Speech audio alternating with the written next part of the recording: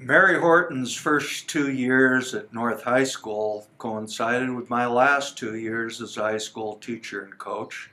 So in 2009, when I was recruiting my second class of tennis players, I knew of Mary, but she hadn't played tennis till her junior year.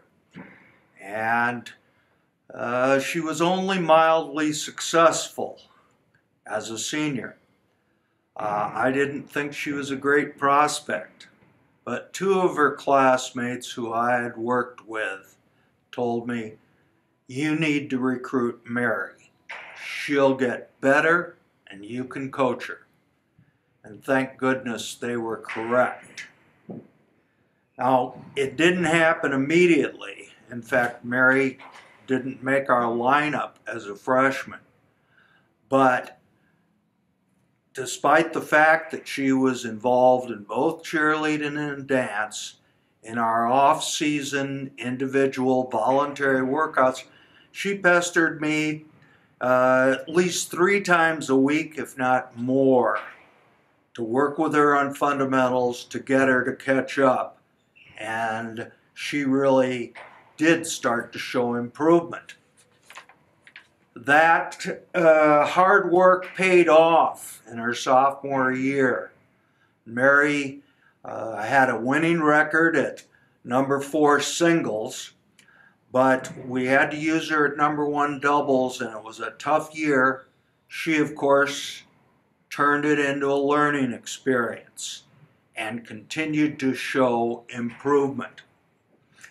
It was also in her sophomore year that I came to realize, like the movie title said, there's something about Mary. Her teammate Shannon Schrader said to me when I was scheduling individual workouts or small group workouts, "Coach, you've only got me practicing once a week with Mary." And you'd think that might be just friendship, but I came to realize that we had more fun, worked harder, and got more improvement if Mary was around.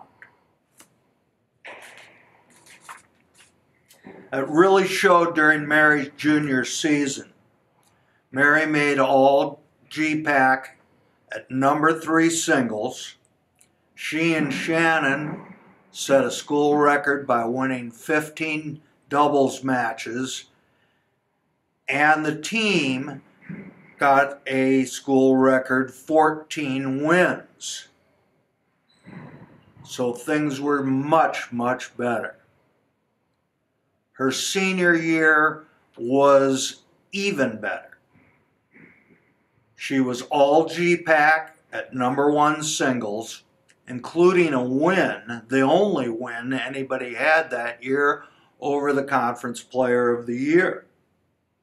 She led a group of mostly young players to within 1 match of making it to nationals.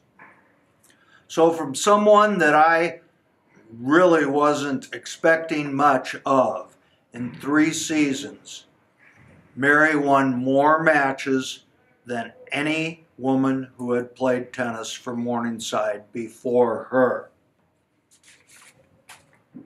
She was named Academic All-American in both 2012 and 2013, served as captain of both the tennis and dance teams. Also, the Sioux City Journal editor, Bruce Miller, cited her for her great performance of the hand jive in the Morningside production of Grease. Mary improved more, showed better leadership than really any athlete I coached. And it gives me great pleasure to introduce the first women's tennis player to the M Club Hall of Fame, Mary Horton Olorundami.